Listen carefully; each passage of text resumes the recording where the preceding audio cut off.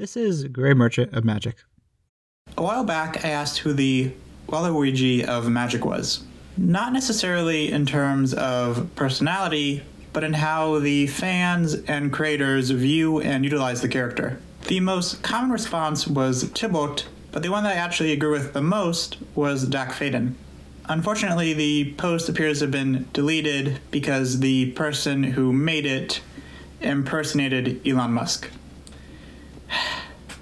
Basically, it talked about how Dack has one of the more elaborate meta responses, despite never being all that prominent in the actual game. Today, I'd like to go into the complete history of Dack, from his comic, to conspiracy, to War of the Spark, and beyond, to figure out why he generated such interest in a subset of players, but never truly managed to break into the hearts and minds of the player base as a whole, or Wizards of the Coast. I'll also be interviewing the creator of Dack and author of his original comic run, Matt Forbeck. But first, I need to dress appropriately. Seamless. If I don't finish filming in time, I could go on a date like this. Please consider liking and subscribing to support whatever this is.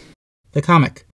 Dack debuted in 2012 in IDW's confusingly named Magic the Gathering comic series. At the time, IDW was publishing a number of Hasbro titles, including a Dungeons & Dragons comic. The series was initially written by Matt Forbeck. He has a long history working in RPGs, collectible card games, licensed reference material, and original and licensed comics and prose.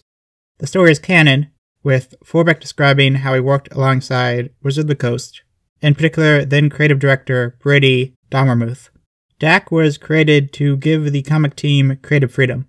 This differentiates the series from the current Boom Magic comic, which is non-canon, and the IDW Chandra comic, which was canon, but because of its character's importance, couldn't alter status quos. Forbeck was also given advanced access to the future Magic story, allowing him to incorporate elements of Innistrad block. The series was primarily illustrated by Martin Coccolo, a very experienced artist who has worked extensively for Marvel, DC, IDW, and beyond. Some additional artists occasionally sub in, often in flashbacks. The covers were illustrated by a rotating selection of individuals, many of whom were classic Magic artists. The first printings of each issue included a promo card utilizing the comic cover as its art. They often feature flavor text referencing or quoting the issue. There are many variant covers as well. I'm also a big fan of them. The visual design of the character was created by artist Eric Deschamps. Now let's discuss the contents of the comic. I want to begin by stating that the covers are consistently great. Each is very original, but they're all immediately attention-grabbing and really dynamically arranged. I think utilizing them as actual card art was a really cool idea. Like all first issues of a Magic comic, this one begins with an explanation of basic concepts in a probably vain attempt to court non-Magic players into reading this. We then jump straight into things, with Dack running away from a Rakdos horde on Ravnica with a stolen sword. This is a very effective first page. It immediately grabs the reader's interest with clear danger, especially if you're already familiar with the Rakdos. The combination of seeing Dack in a bad spot and him providing comedic commentary instantly sets up the core of his character. He's constantly just barely getting out of scrapes, but he never loses his attitude. The art is also great. Coccolo is my personal favorite Magic comic artist.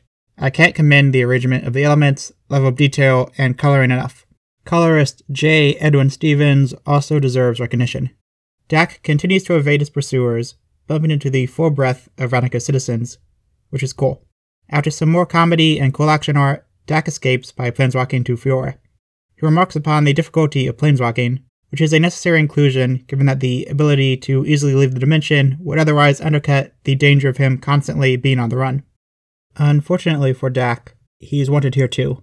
After demonstrating a few magical abilities, Dack runs into an Ord Flame, a married woman, who is significantly more into him than he's into her. An injured Dack swashbuckles away and eventually returns to Ravnica, like the set.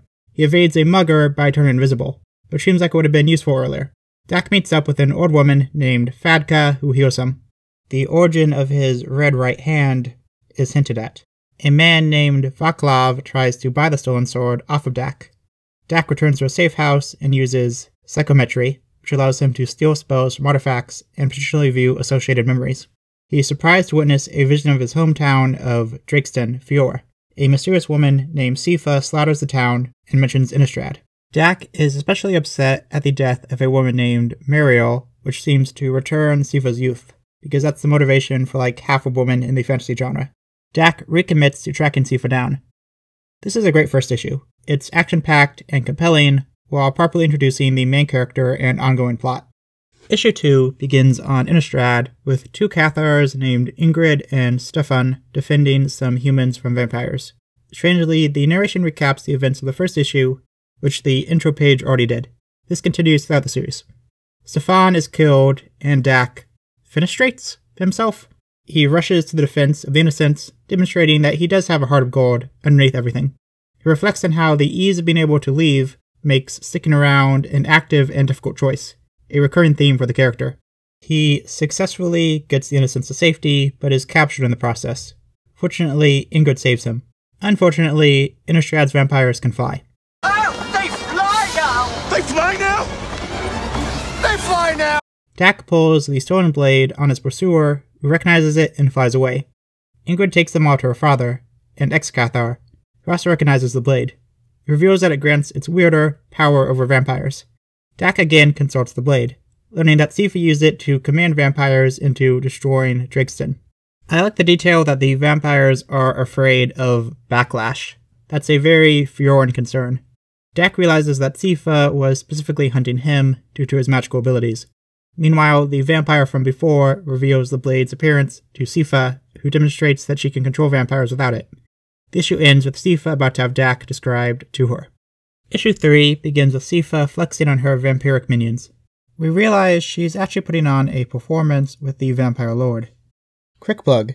If you're interested in vampires, you may enjoy my podcast, To My Chagrin, where I'm experiencing the Twilight franchise for the first time alongside superfan Grace. We discuss the characters, writing, folklore, weird parts, and everything else. After learning about Ingrid, she uses magic to track her down. Meanwhile, Dack gets in the middle of a Real Housewives episode, as Ingrid's father, Herman, wants him to leave, while Ingrid wants him to stay. Dack, afraid of more people being killed in his wake, leaves. Ingrid confronts her father and runs after Dack, who again reflects on the interpersonal difficulties of being a planeswalker. Something seems to be brewing between Dack and Ingrid, but he's afraid to get close to her. Dack tracks down the vampire lord that Sifa is holed up with. They reach the castle and confront the vampires. Dack is disarmed, but uses the power he took from the blade previously, gaining control of the vampires. He and Ingrid learn that Sifa's forces are attacking Herman. The issue ends with Dack running back. Issue 4 opens with Sifa interrogating Herman for information on Dack. Dack reaches the town and is spotted by Herman, who keeps his presence a secret. Sifa threatens the townspeople to get Herman to talk. Dack, unwilling to let another town die, attacks Sifa unsuccessfully. A brawl begins between Sifa's forces and the townspeople. Dack, tired from recent events and struggling to connect with Innistrad's unfamiliar mana, is captured. He reveals his identity to Sifa, but before she can kill him, Ingrid arrives with a squad of Cathars. Dack breaks free and throws ghosts at Sifa, but Sifa throws ghosts at Herman and Ingrid. Dack gives up his chance at vengeance to save them. Ingrid embraces Dack, but Herman urges him to go after Sifa. Dack planeswalks away after her and is not happy with where he arrives. This concludes the first arc of Dack's story. It's quite strong, it's dense with content, which has not been the case with some other Magic comics. It has a clear sense of momentum, with a good hook for the next arc. The characters are generally well written, with Dack in particular being quite compelling. He balances humor and emotional depth well, exploring the ramifications of Planeswalker life beyond what we often see. One thing I noticed is that his grab bag of random abilities means that he can basically do whatever the plot demands of him, though the story generally does a good job of giving him various weaknesses to maintain tension. Issue 1 of The Spell Thief returns to the previous scene, revealing the location to be a new plane called Equire. I guess Dack swore twice. Maybe he swore a bunch in between issues. We didn't get to see it. Anyway, Dack breaks into the castle, escaping a dramatic trap. He encounters a massive storage room full of various creatures. Some Narc goblins attack him. Dack escapes, but runs into a Mercadian Kataran. The castle's owner, a collector nerd giant, arrives and captures Dack with sleep-inducing ghosts. He desperately wants to be a planeswalker. In his containment unit, Dack flashes back to the first time he was captured, in Alcaba. Years ago, he attempted to steal an artifact there but was captured in the process. Here we learn the origin of his red hand. After waking up, Dack summons a Hellspark Elemental. In a cool bit of card accuracy, Dack mentions both that the Elemental quickly dies, and that's capable of coming back. Dack uses the distraction to planeswalk away to the first place he can get to, which ends up being Drakeston. Issue 2 begins with a lengthy recap. A few later issues do as well. Is that a doubling cube? After the flashbacks, Dack searches through Drakeston and runs into one of the vampires that Sifa controlled into massacring the town. Dack confronts him using the power he took from the blade.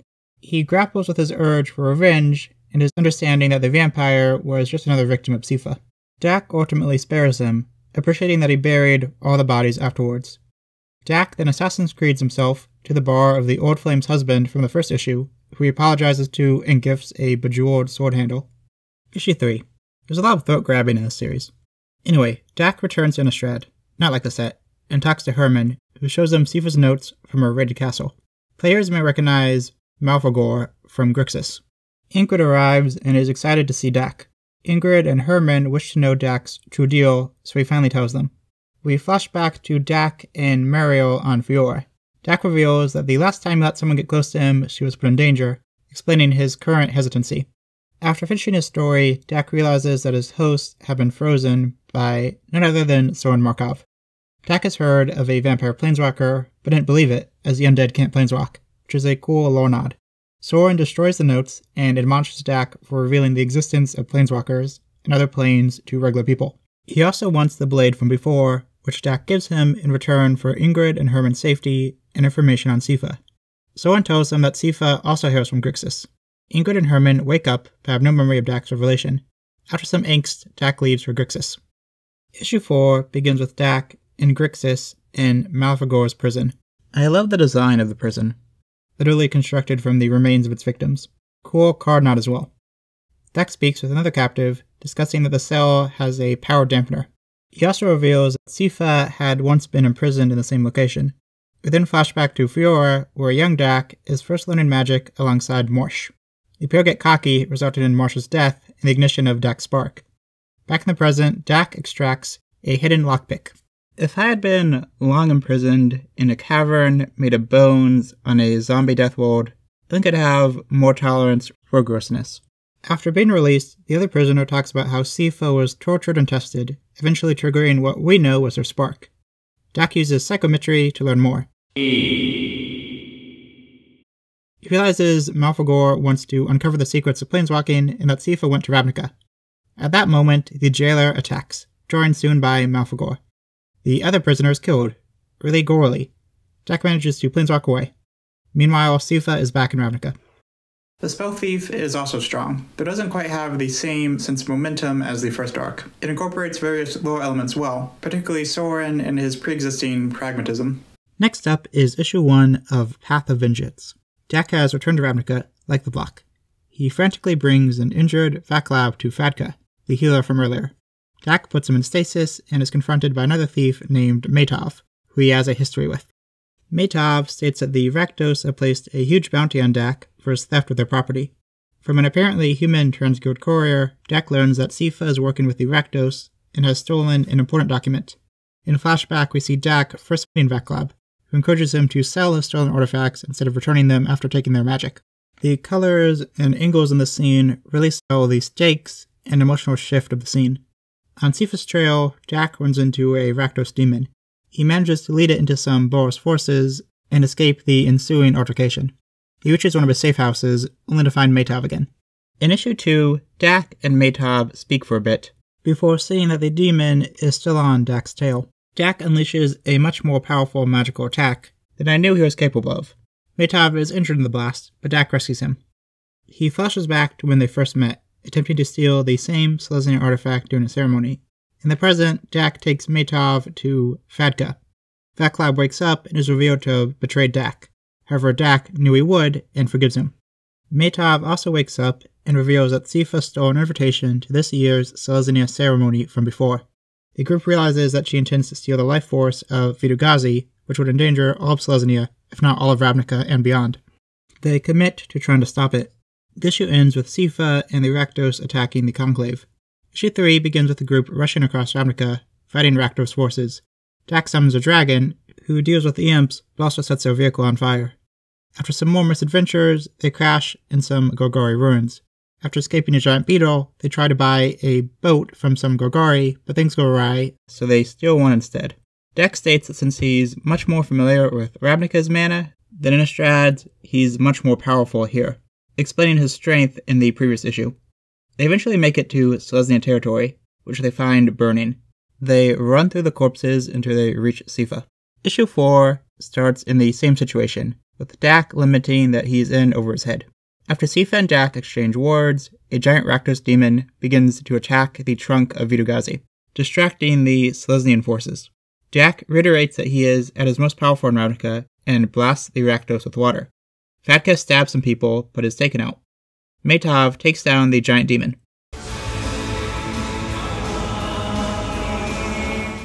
Dack taps into Ravnica's mana one final time, giving him a psychometric vision of his allies. Vaclav tries to run away. In an awesome splash page, we see the state of the battle.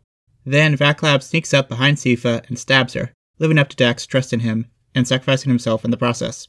Sifa, weakened but alive, is finally killed by Dack. Dack meditates on the damage, but fortunately Fatka is alive. Dack questions who he is and what he should do now that his quest is over. With a message of unity, he ends the series on a hopeful note.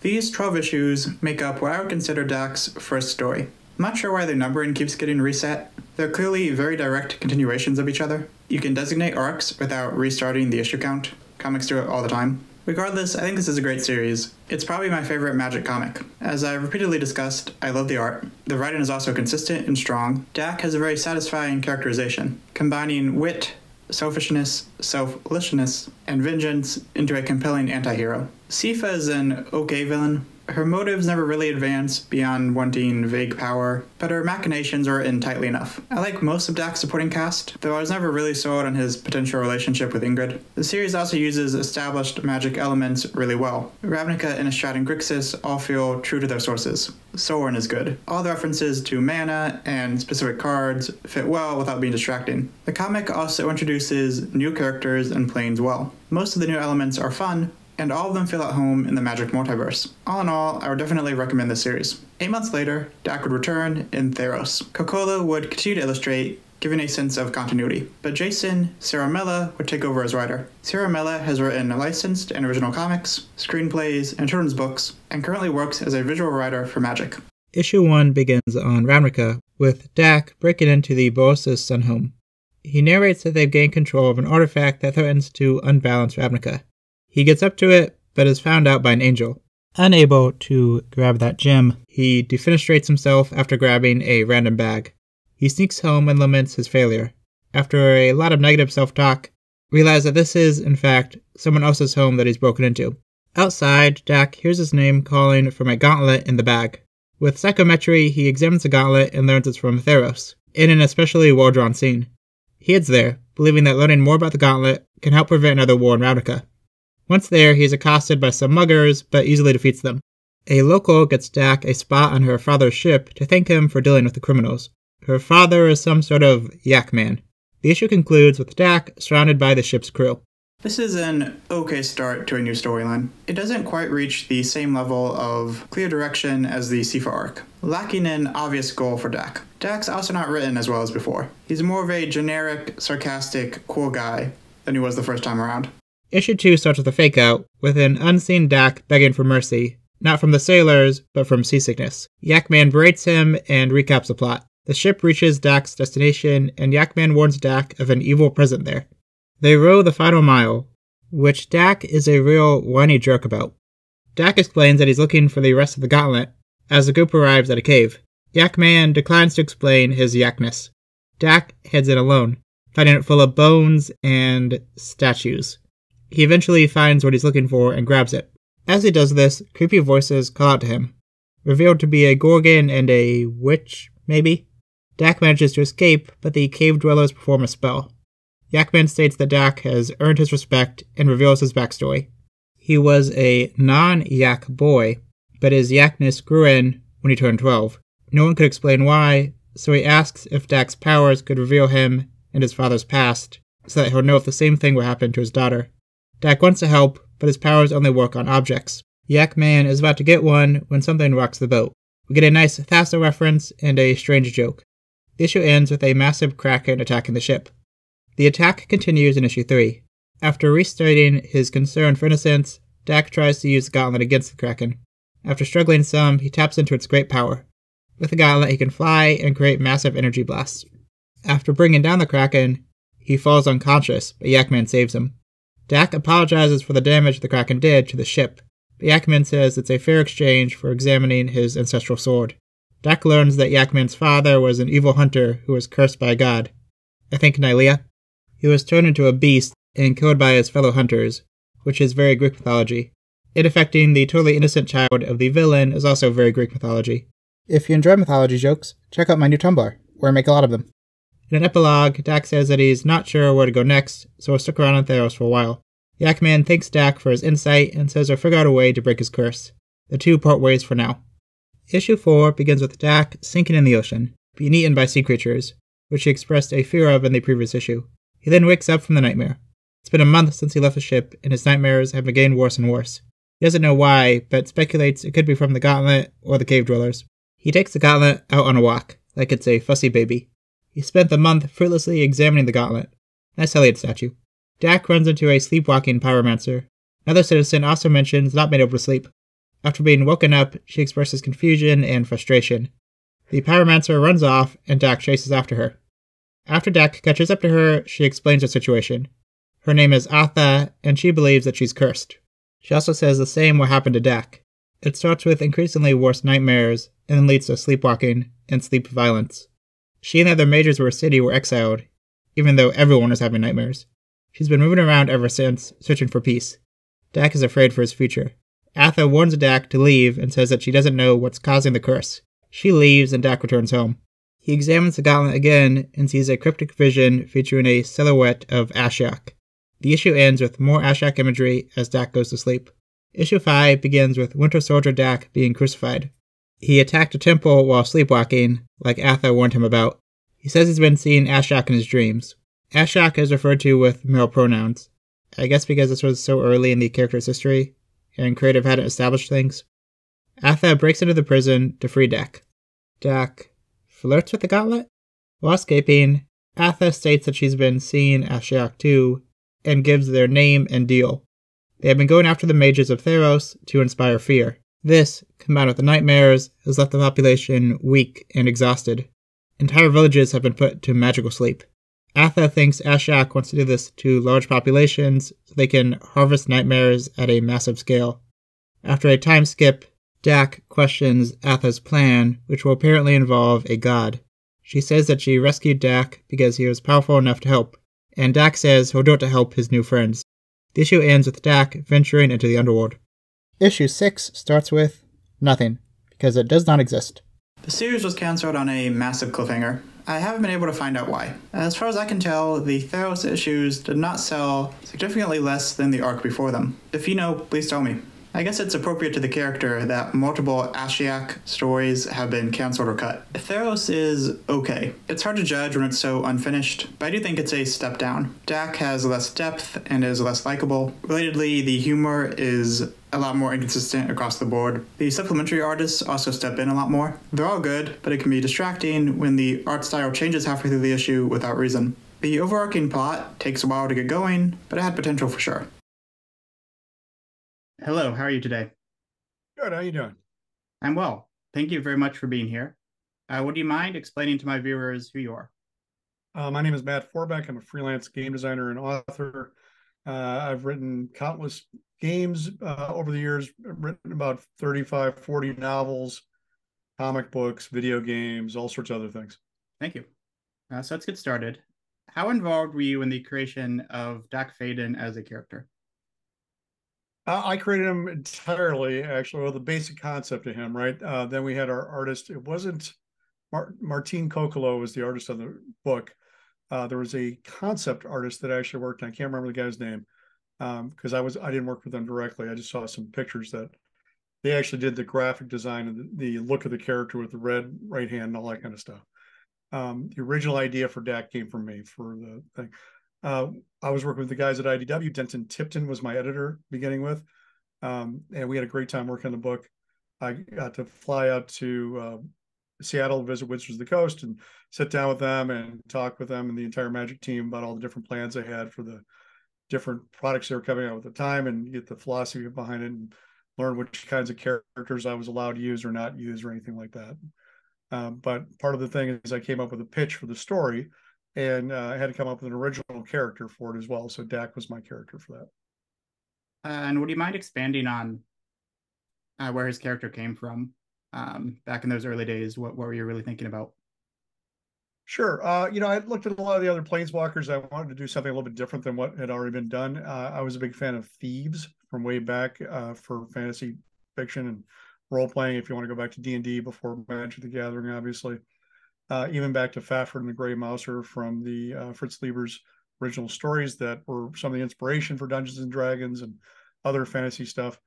And Conan even as a thief. If you want to go back to Conan the Barbarian, he was also a thief as well.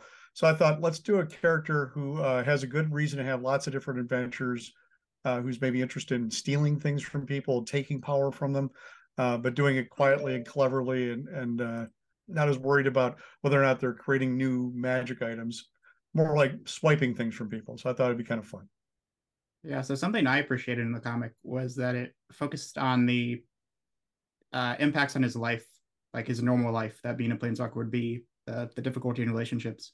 And that's something that I haven't seen very much elsewhere in the Magic story. So that was something I appreciated. Thank you. Yeah, I mean, for me, I always liked those guys who are about mid power to low power, right? I'm more about Batman than Superman, right?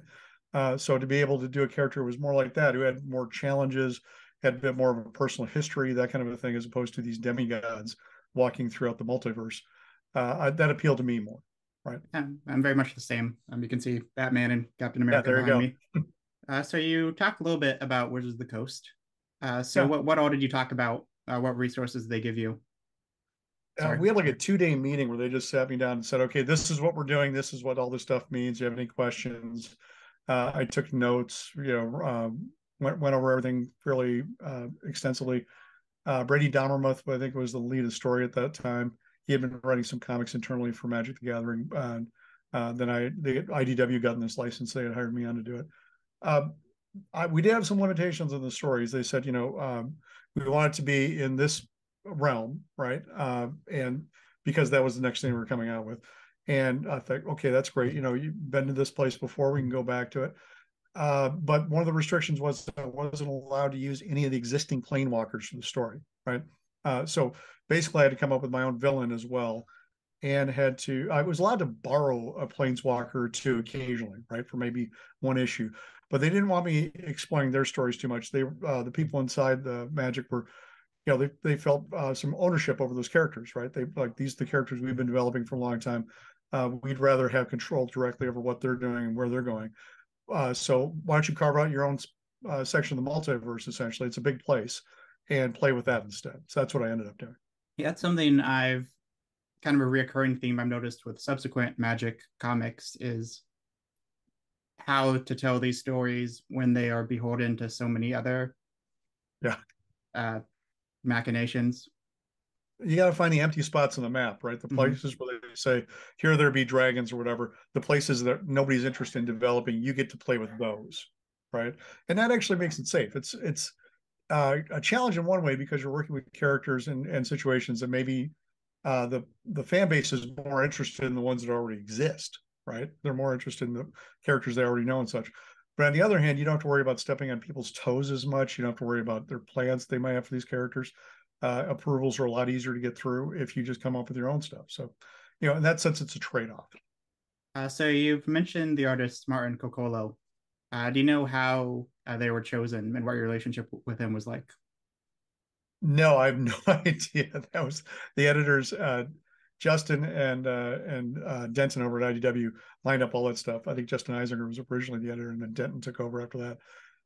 They picked out Martine, and it was really maybe just a matter of, hey, we got this great artist here who's doing some amazing stuff. We think you guys work well together. And they were right. I mean, Martine is fantastic. I mean, he's doing stuff for Marvel nowadays that's just jaw-dropping. So I've been very pleased to see his career progress as well. He's been doing some fantastic stuff. Absolutely. I'm actually working on the Marvel tabletop role playing game. That's my main gig right now. So I get to read a lot of Marvel comics, and watching his stuff grow has been fantastic fun. Cool. Yeah, he's my favorite Magic comic artist. The way he does color and movement and action, Yeah, it's just I mean, very compelling. yeah, not harshing on anybody else, but Martin does a Mhm. fantastic job. He's amazing. And speaking of the villain from before, what was creating Sifa like? And also, by extension, the main plot of the comic. Right. Well, I mean, I started out with Dack and saying, okay, Dack's going to lose his family. He's going to have a revenge plot going on here, right? So we need to have a character who kills people wantonly without respect for life, and who we have a lot of reasons to hate, not just because we've seen them through Dack's eyes, but we can see the other things they're doing, how they treat the people around them, all that kind of stuff, right? So coming up with somebody who was also a planeswalker who had the kind of ability to just torture Dack throughout was important for that. And meshing the two of them up so they actually fit well with each other. So they it didn't seem like I was just stealing a planeswalker for somebody else and slapping Dack against them, right? But to have a character that actually could be a nemesis for Dack and they could be for each other, that was important, right? Sifa had kind of this vampiric feel to her. She was a little bit pale, dark, stylish, wore a lot of black leather, that kind of stuff. So that seemed to fit with that pretty well. And Dack's more of a down to earth, grungy, wouldn't be doing this if he didn't have to kind of a guy, right? More your Han Solo, Indiana Jones kind of character. And his rough edges against her refined ones, I thought were a good play as well. Yeah, I think making her a planeswalker made a lot of sense because it allowed for the great cat and mouse interplay of the series. Right. I mean, otherwise he just planes walks away. What the hell? I don't ever have to go back here. It's not going to be much of a story, right? She has to be able to follow him, and then he has to be able to hide, and he's good at hiding, fortunately. So it does become something that you can play with over many issues. So we spoke a little bit about this so far, but how did you decide on the balance between new and returning characters and locations? Because I thought that it has a great balance in that regard.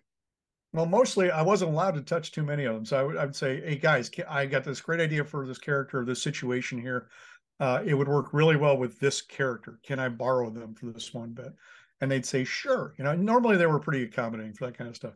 The boundaries were pretty clear. I wasn't able to take them and use them too often. I wasn't able to develop them beyond what they've already been developed, right? When you're doing tie-in stuff, we often compare it to playing with somebody else's toys, right? Those are not my toys. I don't own them. I get to take them off the shelf, mess around with them, bang them against each other, make them do horrible things. But then when I'm done, I have to put them back on the shelf in roughly the condition I found them.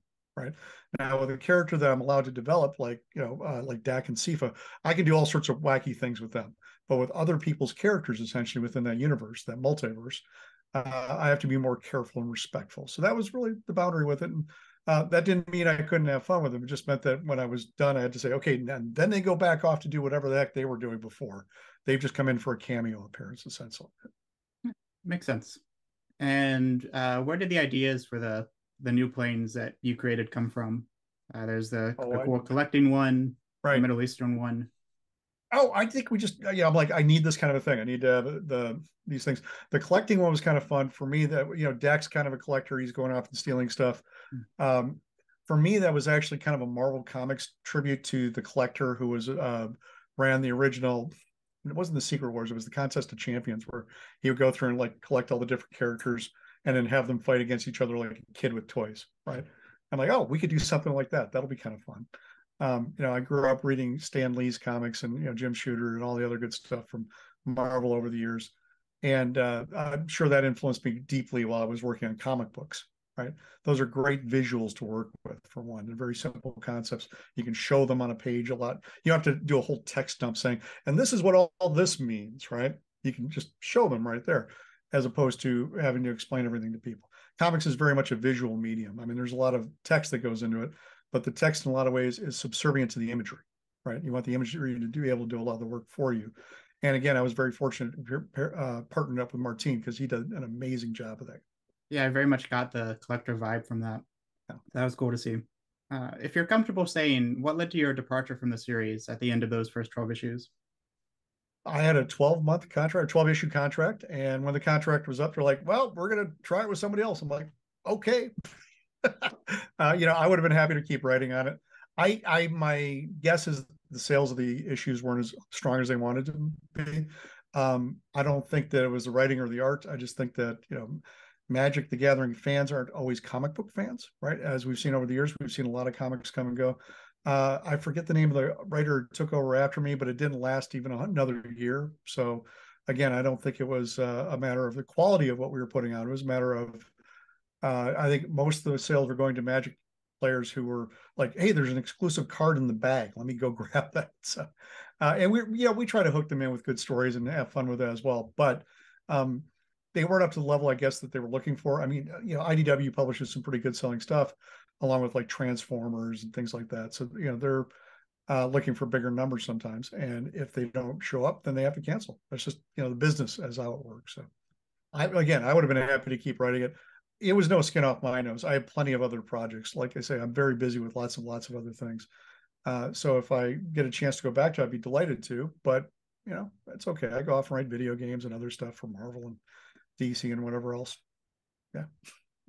Yeah, I've done no hard feelings. I like those guys. They're good people.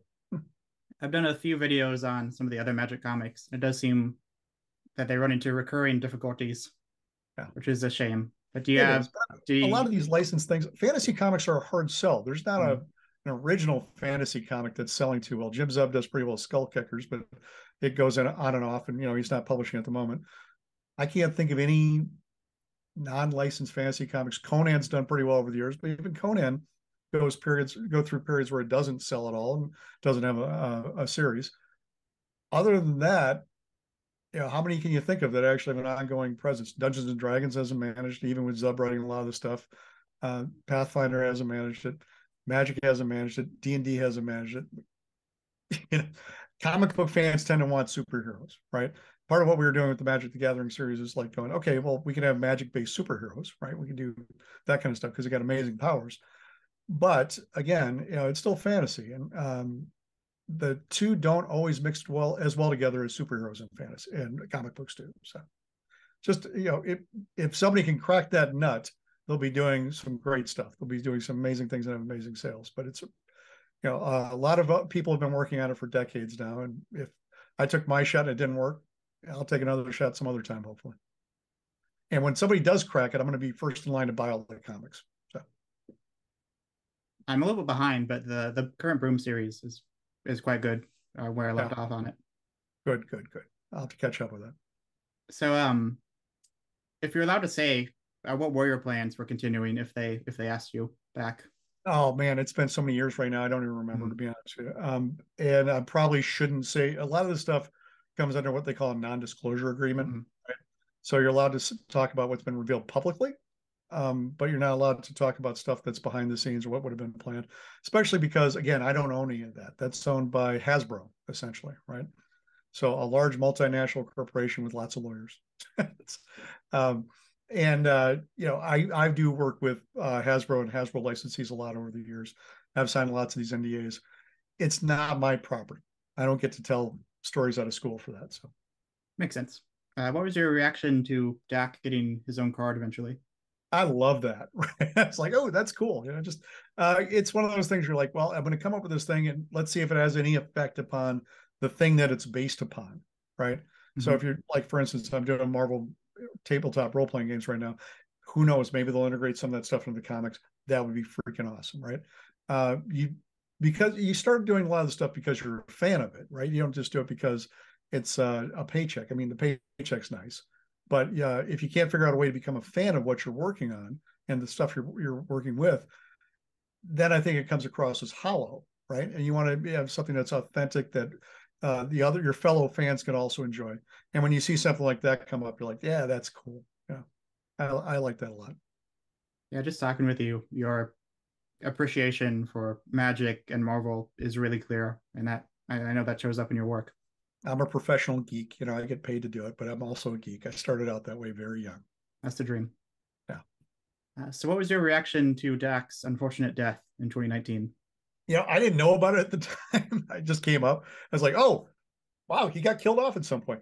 Like, I understand. I mean, I would like to have seen him go on forever. But again, that's one of those situations where he wasn't a main character.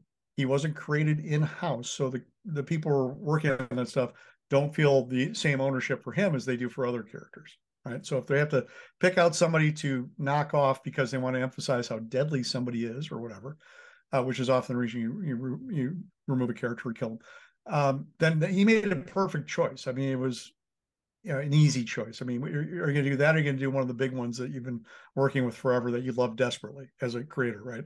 Or are you going to take somebody else's character and say, well, I think he could go, right? Makes sense. Again, one of the things about the multiverse and everything else is death is not always permanent. Hell, I mean, I've read enough comics and enough fantasy that there's always a chance Dack will come back. If somebody says, Matt, how do you do it? I'm like, well, I can come up with 6 ways, and we'll figure out which one we think is the best and feels the most authentic. I'd be happy to do that, but I don't have any ill will against anybody for doing it as long as they send them off well, right? That's okay. I also write for Halo, for instance, and I killed off I killed off a character in one of the Halo books. People give me endless grief about that to this day, right? It's because they cared about it, so that's how it works, right? That's what you do. And ideally, when you do something like that, you do it with care and respect for the fans, because you're a fan just as much as they are. Yeah, so you can actually see him in the trailer for one of Magic's most prominent sets, story-wise, involves his death. So it's very dramatic and eye-catching. Yeah, exactly. So if you got to go away, it's not a bad way to go. Hopefully people remember you well. I think perhaps him dying gave him more attention than he'd ever had before, because he was so prominent in that trailer. Exactly. That's a good thing, And it's part of that Magic multiverse now. It's part of the story. I'm excited about that. I'm flattered by it. And I hope that brought people to the comic. It's like, yeah, me too. Who's this? Exactly. Who's this character? How do I know more about his story? I mean, nowadays, if you don't have the comic, everybody looks this crap up on, Wikipedia or whatever page and figure it out. And you're like, okay, great. If they're intrigued by that version of the story, hopefully you go out and buy the collected editions or wherever else they can find. Yeah, I absolutely hope this video encourages people to go back and read those comics, because I do really enjoy them. That'd be great. I don't get a royalty on any of that, but I still want you to read it. It's good. It's not for my sake, but I think you'll have some fun with it, hopefully. Well, kind of related to that, for my final question, for those who do enjoy your Magic comic, what of your other work kind of scratches that same itch would you recommend to them? Yeah, I've got a series of novels and games now called Shotguns and Sorcery, which are it's set in this magic. It's basically set in a world where the zombies have taken over everywhere except for this one mountain where a dragon has protected everybody and founded an empire. And it's kind of got this 1930s Raymond Chandler meets J.R.R. Tolkien kind of feel, kind of the way that Dack feels a lot of the time, right? It's the man who has to walk down the mean streets lest he become mean and do things to help other people. There's a lot of that going on Shotguns and Sorcery. We have a 5th edition source book that I'm going to be releasing shortly. It already went out to the Kickstarter backers. And we have a Cypher system role-playing game using the system that was designed by Monty Cook Games and such, where the guys did 3rd edition D&D. And we also have, I think, 3 novels and a number of short stories for that. So go check that stuff out. I think if you like that kind of fantasy and that kind of tone and the banter, I think you'll like that. Absolutely. Yeah, I love the balance with Dack's character. He's selfish and selfless at the same time. Yeah, exactly. I like that too. It feels real, right? Very fun. All right. Well, thank you so much for meeting with me. Happy to do it. Thanks for having me on. Over the years, Dack has had a few card appearances and mechanical representations. Outside of the comic inserts, Dack's first card appearance was in the art of a random card in May 2013's Dragon Maze. He has no role in the set story, so it's unclear why he's on this card. I've seen it theorized that it was sledge art from the comic production. Next up was the favorite text of Artificer's Hex in July 2013's Magic 2014. This started the trend of many of his cards being fairly one-note references to his thief status. In September of that year, Dack was given a deck in the expansion pack of the digital game Magic 2014 Duels of the Planeswalkers. This was the first confirmation of his Izzet color identity. His deck has a counter-burn playstyle, which seems appropriate to his power set in the comics. Let's look at his bio. Dack was popular enough to be given a card in June 2014's Conspiracy, which takes place on his home plane of Fiora, though someone didn't read the comic all that well, because Paliano was not his current hometown in that story. He was the first ever supplemental set Planeswalker. Eric Deschamps, who first created Dack's look and did one of the covers for the first issue of the comic, did his card as well, which was a neat touch. Prior to the reveal that Dack would appear, Mark Rosewater gave so many hints on his blog. Seriously, he gave like a dozen of these responses in late 2013 and early 2014.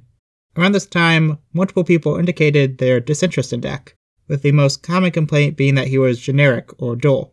This certainly wasn't a universal opinion, though. The card really leans into his thieving abilities. It's had some success in both competitive and commander, leading to a few reprints. It got new art for the Mythic Edition and a Secret Lair. 2 other cards in the set reference him, Dack's Duplicate and Sentinel Dispatch. There's also a misspelled reference to his hometown. Are these the reanimated corpses of his loved ones? Wow.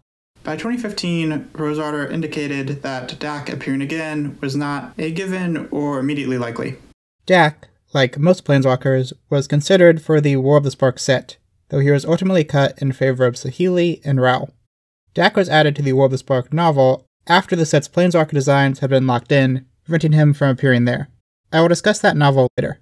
There was a certain amount of confusion and backlash to his absence.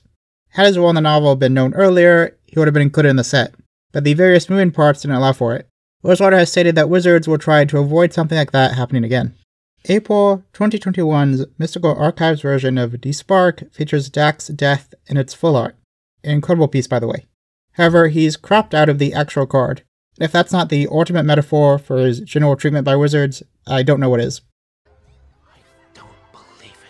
Finally, a rather ghoul-faced Dack appears in the art of one of the premium versions of Aether Vial from Double Masters 2022. I always enjoy when reprints show a Planeswalker in a new location. I hope Dack enjoyed Kaladesh. Maybe run into fellow Fioran Duretti. Rosewater has indicated the possibility of Dack appearing posthumously in a supplemental set.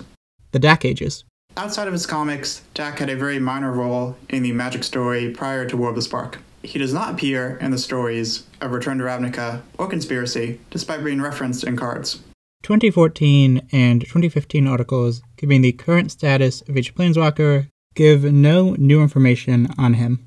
His bio contains only 4 sentences recapping the very earliest events of his life. His grand reintroduction to the story began with the War of the Spark trailer in March of 2019, which prominently features his death. Next month, he would appear as one of 11 protagonists in Greg Weisman's War of the Spark, Ravnica novel. I'm also including details from the Rat's Perspective chapters from the Magic website, released in the following months. I'm only going to recap his parts because this video is way too long already. Enjoy these fun visuals. Dack's first chapter begins with him planeswalking poorly in Ravnica and wondering if any other planeswalkers ever do the same thing. This references the first ever planeswalk we see him make in the comic. He had just been on Innistrad, having failed to steal any number of artifacts he had been scoping out. He owes money to an Orzhov ghost, which the artifacts could have paid for. He's more bumbly and down his luck here than we've seen him before. He was called to Ravnica by what the readers know was the Interplanar Beacon. He climbs and runs around Ravnica, intending to get to the bottom of things. In Bolas's chapter, he notes that he is aware of Dack's presence on Ravnica. In his next chapter, Dack sees the Eternal Army crawling out of the portal and attacking Ravnican civilians. Calling back to his characterization in the comic, Dack declares that even though he's not a fighter, he won't let another massacre happen on his watch. Fortunately, he once stole a spell that kills the undead, though only one at a time. He manages to distract the Eternals from the civilians, but they're now all focused on him. He's able to get away and decides to head towards the portal. Next, Dack catches up on the events of the rest of the book. He watches his old friend, Vitu-Ghazi, kill Eternals before getting killed itself. He sees Bolas seated in his throne. He sees the Bolas retreat. He sees Domri declare allegiance to Bolas and subsequently get desparked. Across Ravnica, sparks are harvested by Eternals. Dack panics and tries to planeswalk away, but can't due to the immortal sun. He cries at this realization and runs. All of the planeswalkers gather, including a nervous Dack.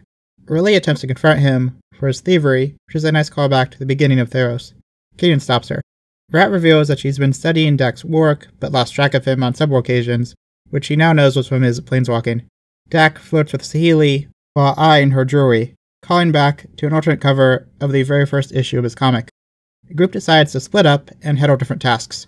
Dack cautions against trying to surrender to Bolas. Before heading out, Dack tries to use his powers on Kiora's, Thassa's Bident, which doesn't work out. In his next chapter, Dack, Karn, Samet, and Obnixilis are tasked with going through the planar bridge and disabling it from the other side. Nixilis tries to scare Dack throughout the mission, while Karn defends him. Dack says he volunteered for the mission partially out of self-preservation, as it will get him off of Ravnica.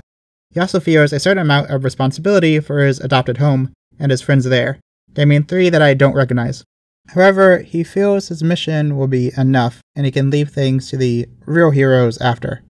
Dack uses magic to turn the Eternals by the bridge against each other. Nixilis flies Dack through the portal. After momentarily losing consciousness, Dack wakes up in Amonkhet. He's embarrassed to have been hit harder than the others.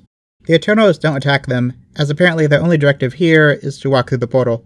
Samet prays to Hazaret. The group tears through the Eternals until they reach Tezzeret. Dack manages to gain control of his mechanical arm.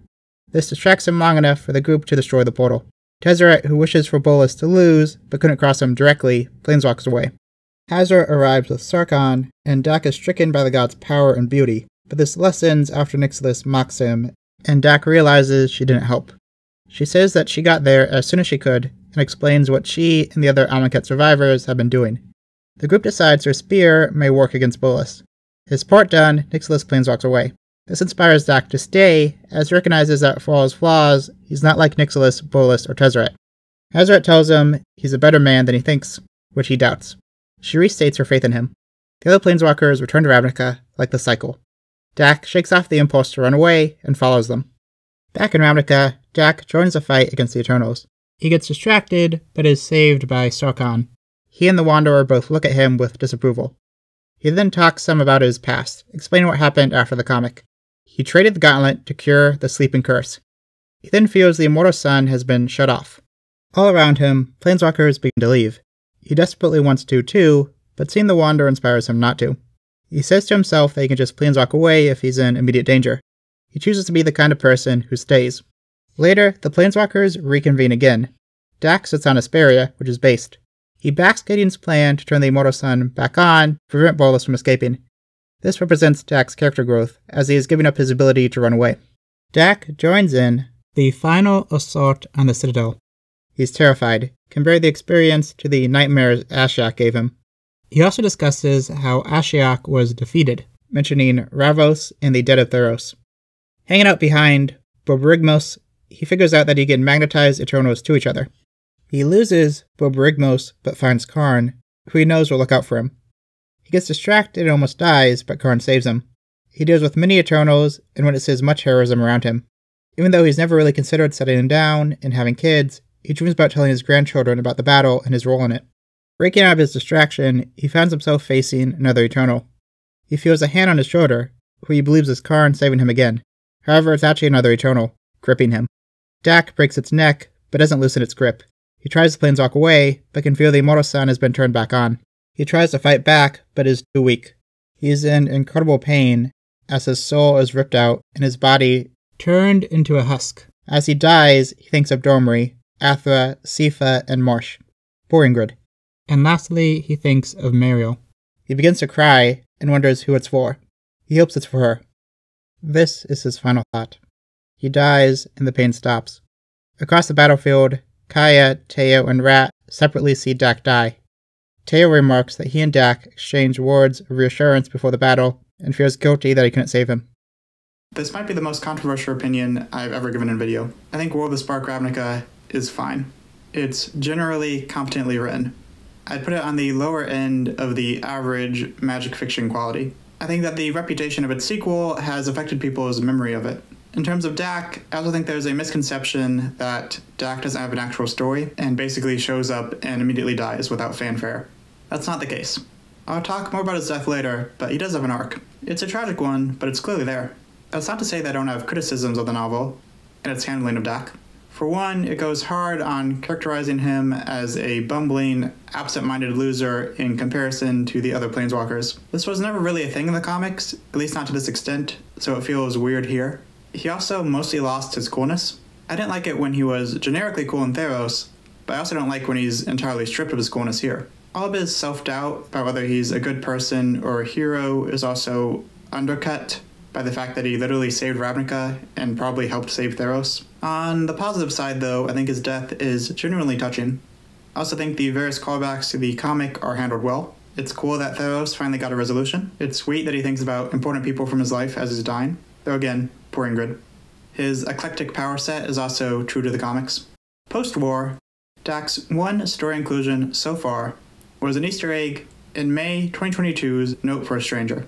A Planeswalker bulletin board features many messages from across the multiverse, including an old one from Paliano Fiora.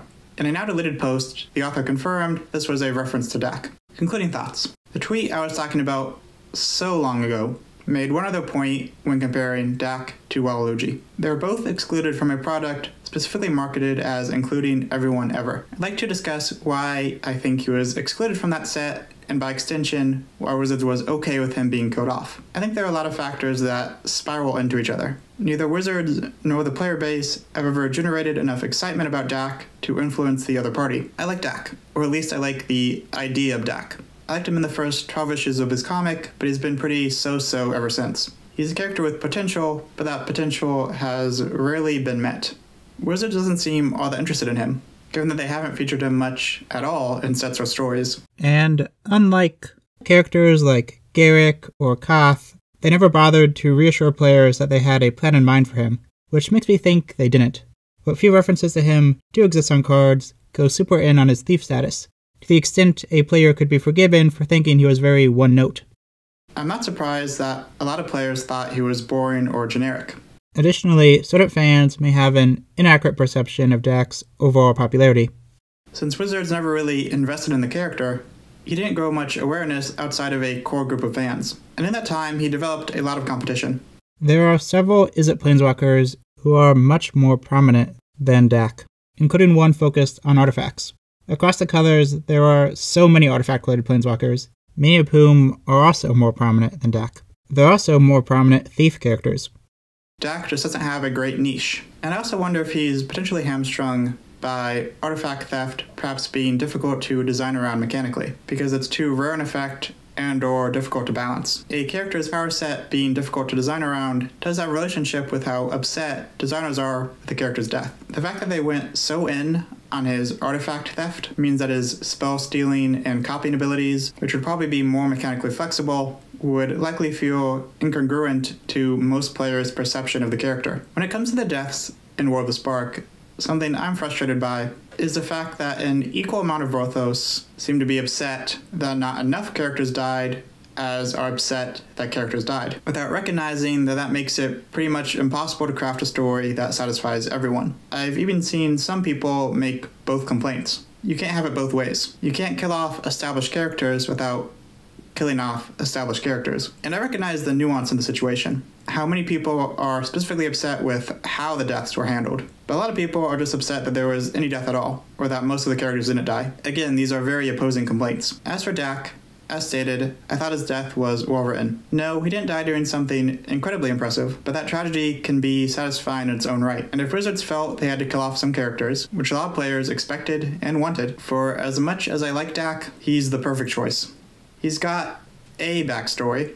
A lot of players will at least recognize him. His death will be more impactful than that of a new character, or a complete unknown like Estrid. But at the same time, evidence points to Wizards not having any active plans for him, or any particular fondness for the character. He just doesn't seem like someone that they're all that interested in designing for or writing for. Meanwhile, another important factor is that for most Planeswalkers, if you kill them, you are killing one of a very few, or potentially the only, Planeswalker of a certain category, be that a real-world identity, mechanical focus, color identity, or species. That is not the case for Dack. If you collected all the most frequently occurring Planeswalker traits and put them all together, the result would probably heavily resemble Dack, especially the more one-note Dack that we see a lot of the time. All things considered, they probably gained more than they lost by killing him off. That's not to say I like how Dack's character has been handled throughout the years. I wish Theros was better and finished. I wish he showed up more in the story. I wish his depth was better presented on cards. And I wish he was in the War of the Spark set.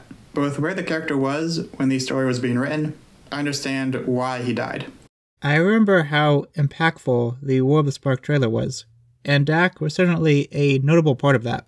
I think a lot of the current awareness of and fondness for Dack is a response to his death. The truth is that passion just wasn't there when he was alive. To paraphrase a song that a kid sung in my middle school talent show that I was forced to attend, You only know you love him when you let him go. Goodbye, Dack Fayden. In the end, it was our hearts that you stole. Thank you so much for getting to the end of this very long video. It was the most ambitious that I've ever done, and I had a lot of fun wrangling its various parts. Massive thanks to Mr. Forbeck. Definitely check out his work. His website is linked below. I'd love to hear your thoughts on this topic.